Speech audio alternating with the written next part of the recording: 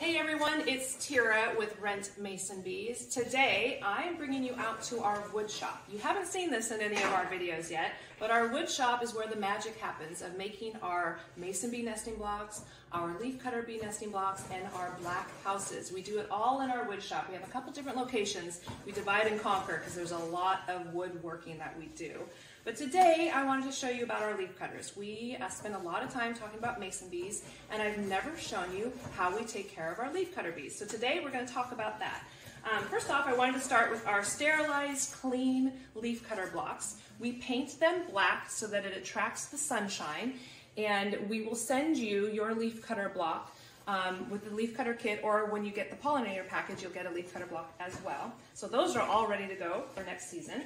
And then in this big box, we have all of your leaf cutter blocks that you've returned to us. So these are all from our hosts that have rented bees, and you can see they are all full of leaf cutter bees.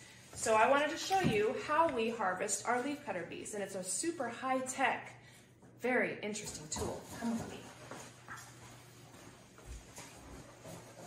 So instead of our bob harvester that harvests mason bee cocoons, we have a machine that does that. Our super high-tech machine is Nina and all of our other volunteers that come and help. We extract our leaf cutter bees by hand. They are super fragile in the leaf state. Mason bees and leaf cutter bees are different. Mason bees spin a silken cocoon and hibernate in the silken cocoon and then emerge early spring. Leafcutter bees lay a larvae, so each one of these cells has a tiny little leafcutter larvae inside each cell, and they will use leaves or flower petals to lay their babies in, and then they'll wrap them up snug. I will post links down below on learning more about our leaf cutters, but I wanted Nina to show you how we harvest and extract all of the cocoons from our leaf cutter blocks. So we have these prongs over here that we line up each cell to, and they just very gently slide them out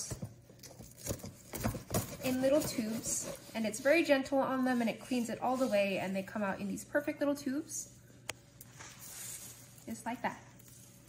So leafcutter bees are our summer bees. They emerge when temperatures reach about 77 degrees.